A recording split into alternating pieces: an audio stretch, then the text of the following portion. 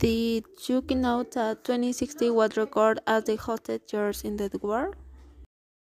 Of course, and its main cause was the greenhouse effect, which causes global warming, which in turn causes fat, heat waves, and droughts.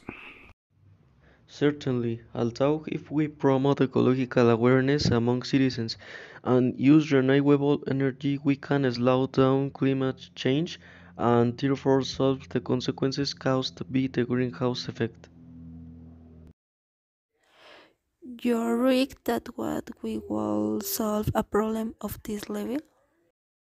Now, did you know that in the last 40 years approximately half or all wild animals on Earth have become extinct? Yes, the main cause that originated this was the increase in the human population, in addition to the fact that humans have been responsible for the deforestation of the habitat of these animals, and as a consequence, this creates a devaluation in the food chain, thus causing wild pests. You are right, this theme is irreparable at law. It protects areas and natural reserves and delimits also if the hunting of animals is prohibited and we about the deforestation of forests, we will be about to preserve the life of wild animals.